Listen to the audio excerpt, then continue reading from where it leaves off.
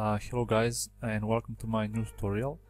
In this tutorial I'm going to show you how to create a simple function for calling, for dialing a phone number. And as you can see, this is our activity layout. We have just one button, and we are going to add now on-click attribute. We're going to name it on dial button. Next we are going to copy that name and create a new method with the same name. As a parameter we will use view,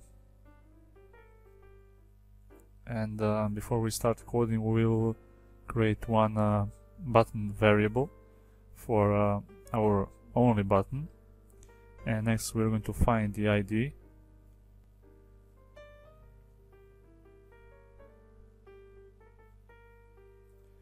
After that we are going to use intent object to make the phone call. So let's name it intent, and as a parameter you just use intent.action call. After that we will use intent object to set data URI.parse, and inside these quotes you need to type TEL, 2 dots, and the number you wish to call. I just hard-coded this random number, but you can get the number from edit text or anything else. So we'll just start intent. And as you can see, Android Studio is informing us that we are missing a permission. So we are going to open Android manifest file and add that permission.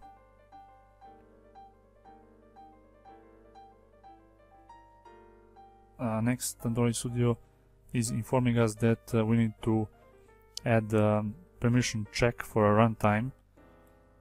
So we're going to just add this permission check and delete those unnecessary text. And as you can see, in this if block we have a runtime permission check.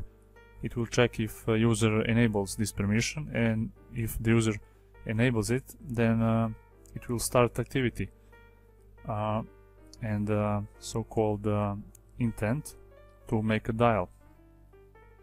So that's it. Thank you for watching.